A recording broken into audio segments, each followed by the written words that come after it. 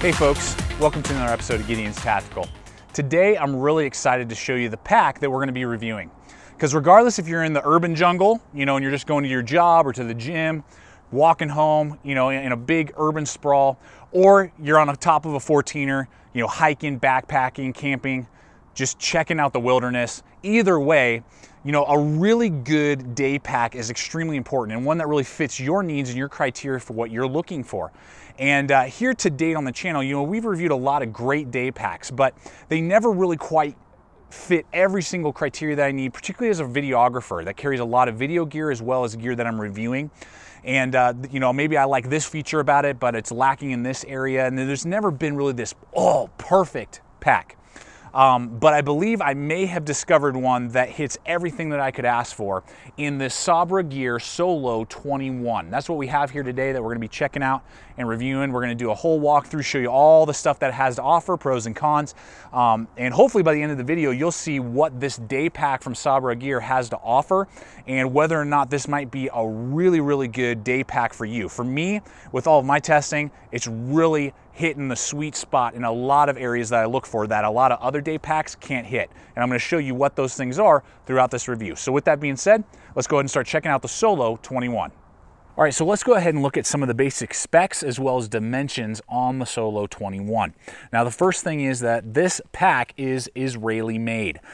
Not only designed, but also produced there, which is really cool. I like that a lot. And now this being probably like my fourth sabra-gear product, they are very tough, very durable, made with 500 denier nylon, which is fantastic. They coat it really well. It's no problems with the stitching, anything like that. They put that waterproofing coating on there, so this is gonna beat up water rather well. I've seen really good success with that. YKK zippers, all the plastics are gonna be mil-spec grade plastics and nylon belts and nylon weave. All that stuff is extremely high quality and just really, really well designed with its materials and a very high quality pack. Now the specs are as follows, and I'm going to do not only centimeters but inches because I know not only Israel but a lot of people overseas, for those of you watching overseas that use the metric system, I want to help you out with that as well. So we're looking at an overall height from top to bottom of 50 centimeters or 19.5 inches. That's huge for me. I'm always looking for packs that are over 18 inches long from top to bottom, and this is 19.5, so that's fantastic.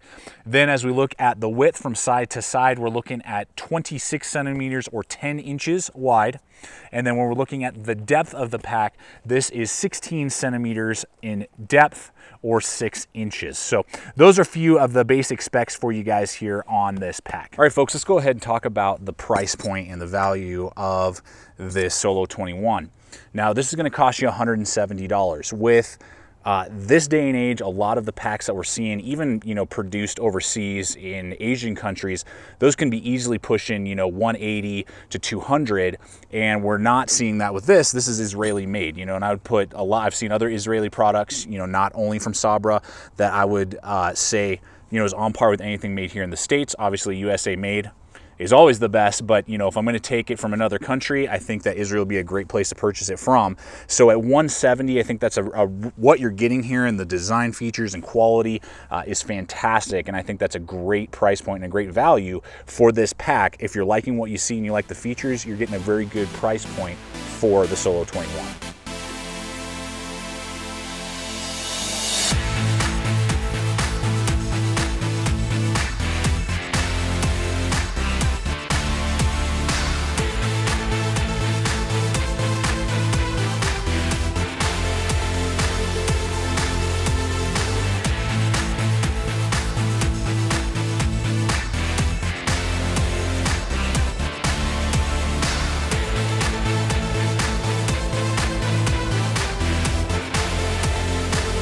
All right, folks, so I want to show you the inside of the pack. Now we have this really nice cover for these YKK zippers, so that's going to help fight against the rain.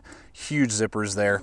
And how this is designed is that you can either just open the top like this, and this first compression strap helps just kind of keep it down to that position so that you can just kind of use it as almost like a top load pack. Now inside, there are a lot of different things that you can do here just on this first little area. Now you could put one of their smaller pouches and attach it to these two D-rings that we see up here, plastic D-rings. Now you could do that, and these D-rings are also designed to attach your water bladder that you could easily fit inside here that we'll show you in just a second. But I like this little feature a lot because that gives me the capability to put things I need quick accessibility to, like, you know, granola bars, power bars, something like that, and I don't have to go digging and rummaging through the whole set of the pack. Now, if I want to open this up fully, I love this aspect of it. I just unclip that compression strap, and then I can unclip this bottom one if I need to, and I can zip this fully into basically a clamshell design. Open this all the way up, and there you have it. So now I have the entire pack that I can easily get access to. I love how tall and kind of narrow it is, because then I'm able to stack things on top of each other and they don't all sink to the bottom. I really like that a lot. So I got my camera case that I carry for all my filming. I got my survival kit down here. Now on this side, like I just showed you, there's not a whole lot. This is the sleeve for the water bladder. I happen to be carrying an axe in there at the moment. This is a 15-inch, you know, axe. But you know, you could do your water bladder sleeve, obviously, and put that, or your water bladder, and fit it inside that sleeve. And it also gives you on either side these two little holes right here to feed your bladder through on either side, which is awesome. And this would easily fit, you know, a 100-ounce water bladder, no problem. So lots of, you know, area for organization. Then on the other side, and I love this, two pockets. We got YKK zippers again. I got my fire kit in here. I got my leather gloves, stuff that I need quick accessibility to, my sharpening tool down in there. Then I can zip that sucker up, and then I have an even bigger pocket down here that I got two smaller fixed blades I'm reviewing right now. I've got my beanie, you know, because I'm in the Rocky Mountains and can get cold. I got my saw. I got my rain cover for the pack, all in there, no problem. So guys, the interior of the pack not only has these two large organizational pockets, but also just gives you a lot of other just size capacity for those day hikes and those day treks. All right, let's go ahead and look at the water bottle sleeves that they have updated since the older Solo model, as well as the Mono 48 model. They've made these a much longer and much taller, which is fantastic, which means that this is gonna hold, this is a 48-ounce Nalgene. This thing is ginormous, as you can see here, 48 ounces, and it can hold it with no problem. So I love the fact that on these sabra-gear packs that they offer the water bottle sleeve for a semi-tactical pack. I do not like the fact that a lot of these companies that make these packs that are more tactical in application never have water bottle sleeves, and then you got to buy your own, and that adds more weight, and it's just a pain in the butt. This is awesome. So they brought it up. They got a really nice elastic, you know, stretchy piece right there. You can easily get like a steel cup to boil your water in, and it's also in line with not only the compression strap but also these two stages of MOLLE right here, so that even with this big, very large water bottle, I can slip this in, and then I could even do a carabiner right here and attach it just for added security. You know, even if I were to fall and roll down a mountain, or I'm running and gunning, this thing is going to stay really nice and secure right there. And I just love the fact that they've done that on both sides here and giving us water bottle sleeves on the Solo 21. Okay, so I want to show you the MOLLE here, and this is on either side of the pack above the water bottle sleeve. And what they offer you is not only two stages of MOLLE, which I really like, so you could do, you know, smaller organizational, you know, like EDC pouches, you know, AR-15 pouches, mag pouches, that type of stuff, so that you can really keep a lot of things accessible and just reorganize the outside of the pack if you need to. But down the middle of those two strips of MOLLE is the compression strap, and I really like that a lot. You know, that feeds around the whole pack, so you can run like tripods, and particularly me as a, you know, a videographer doing this YouTube channel, this is awesome. So now I could put my tripod down into the water bottle sleeve, run the compression strap through there, cinch it down, and it really keeps it nice and stable. You could do a smaller rifle, carbine, you know, something like that, and it just really offers a lot of organization right there. Something to note is if you are doing a 32-ounce Nalgene, it'll come right below that MOLLE. If you're doing the 48 liter, or excuse me, I say liter, ounce Nalgene, 48-ounce Nalgene, it's going to basically be level with that MOLLE. So just something to note and something to consider as you are deciding how you're going to trick out and use this pack. All right, let's take a look at the back here of the pack. Just want to talk to you real briefly. First off, this is a rigid frame, which is great, and it has aluminum rods running down it. So that really helps to give it some really good, rigidness to it, and you won't feel those aluminum rods at all on your back. They've contoured it in such a way so you never feel it. So that's positive. Now, this may not have like an airflow system compared to maybe some other packs out there, but after having reviewed lots and lots of gear here on the channel, guys, what I've found is that those packs that come with airflow systems or things like that to kind of help keep the pack off your back, it may not get sweaty as quickly, but I'm going to tell you, regardless if it's this pack or one of those designs, within half hour to an hour, you're sweating just as bad and just as profusely. So to me, they don't really seem to, it's not a big positive to have that versus not. In my opinion, from my experience, your mileage may vary. Now, the positive is though that when you do sweat this out, within about 5 minutes, it's dry as a bone, which is awesome. I really like that it dries out real quick. That's a positive. I love, again, the 19.5 inches of length. I'm a bigger guy at 6'2" and about 215 pounds. So I'm always looking for packs that are over the 18-inch mark. So I'm really glad that this is almost pushing 20 inches on the overall length from top to bottom. The final thing is that there is this waist belt port here. Now, the pack does not come with this waist belt. This is actually a waist belt off the Mono 48. So if you own the Mono 48, that waist belt will absolutely fit down this sleeve and fit and really support the pack a lot better. Now, this is the thing to note though. Because of how big I am and my large torso, the waist belt, when I put it on, rode above my hips and didn't really support the weight like it needed to because I'm such a large person. If you're under 6 foot, I think this would be a great option and would add even extra support to the pack. But if you're over 6 foot, it's better just to forget about it and just use the pack itself. So that's my mileage and what I've figured out and kind of seen with my use. Now, when I'm filming this, I did not see the option to purchase this belt separately on the sabra-gear website. I'm sure that's going to change real quick. They're really good about changing things and updating real fast. But at the moment, you can only use the one that comes on your Mono 48. I'm sure very quickly, though, these will be a separate purchase option for those of you maybe wanting to do that on your Solo 21. All right, so as you know, with any pack, you want to make sure that the straps conform well to your body and, hold and carry your weight very well. And the Solo 21 offers that fantastically well, actually. It's got really nice S-designed shoulder pads, which are really nice. They're going to conform and contour to your body very well and carry the weight really well because they're very thick and have a lot of cushion in them. I like that feature a lot. They're going to give you also these 2 compression straps so you can cinch this pack down, get it nice and tight on your shoulders. That's another big plus. Some packs don't offer these, and I have a complaint with that because then you can't pull that pack up on your shoulders and have the weight where you want it to be in that sense. Then as we move down the line here a little bit, we've got this really good sternum strap, very tough, durable clip. As always, plenty of nylon to spare and track so I can bring this up or down depending on the size of person that would be using this pack, and works just really, really well. Then finally, we got the ton to spare here on my, on the shoulder straps and the extra length for the nylon, which is a big plus. Like that a lot.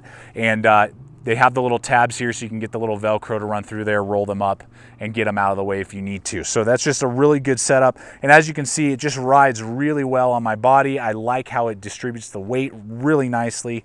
And it's going to be right here at my waist versus a lot of the other packs we've seen that are a lot higher. And so it doesn't feel like I'm carrying a kid's pack. It really feels like a pack that was designed for me and fits my body really well.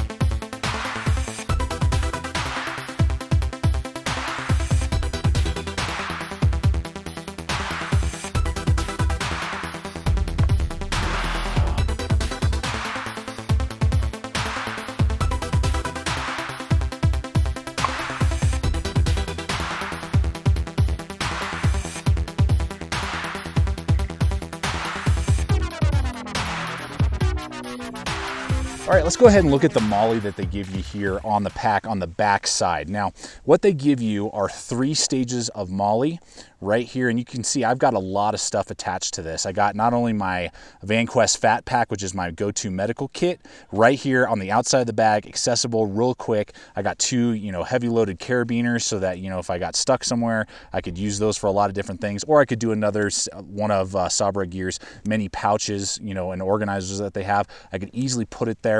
Now you have this compression strap that runs along the MOLLE, and it runs along that 3rd set right there, so you can adjust where the clip goes right there. You can either have it in the center of the pack, off to one side, like what I did. I moved it all the way off to the side so I could make sure in MOLLE different packs and stuff. So I really like it a lot. And as you can see, as always with sabra-gear, great stitching right there on that, crisscross and multi-weaved. So that's great stitching, great quality on the MOLLE that they've done here. And just a great setup for, those smaller packs and pouches that you would want to put, that you want really accessible. And they didn't, cover the whole back of the pack with MOLLE all over the place, and then that weighs down the bag. So I think it's a perfect amount and designed perfectly along with that compression strap to really work well and give you a lot of different mounting capabilities on this pack. All right, so on the bottom of the pack, they've done a great job giving you 2 really nice straps with the really strong buckles you can easily detach, and with plenty of nylon in those little Velcro keepers to keep the nylon from flapping around, as well as these 2 attachments that you could run different gear items through, regardless if it's a tripod, your firearm, whatever it may be. And this is just great. You can do, like what I'm doing, my jacket for the day. You could start doing, like a tent. If it's a 1 or 2 man backpacking tent, you could easily strap to the bottom of this pack, a bedroll, something like that, a tarp, and just gives you lots of lashing options for your bigger items at the bottom of the pack, and it ain't going anywhere. They're really nice and snug and cinched down tight on the bottom of the pack. Well, folks, it's time for us to wrap up this review for you on the Solo 21. You've seen it in action. I've carried this multiple times, used it on several treks, really thought through the process of what does this have to offer? Is this just another run-of-the-mill pack, or is this offering things for me personally that some of the other packs that we've reviewed here on the channel don't offer? And we've reviewed some phenomenal packs. I mean, just fantastic packs. But I'm going to say this, and I can't believe I'm saying it, but for 2015, guys, as we get really close to the end of 2015, this is by far the best day pack I've reviewed on the channel this year.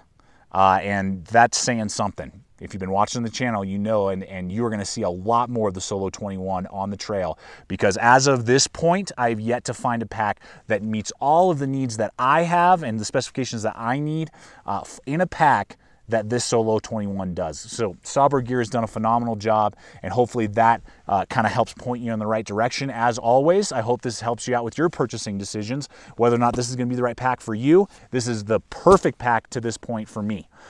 So guys, thank you so much as always for checking out the channel. Please subscribe, comment, like, share this video, check us out on all the relevant social media, and as always, remember to stay equipped, stay prepared.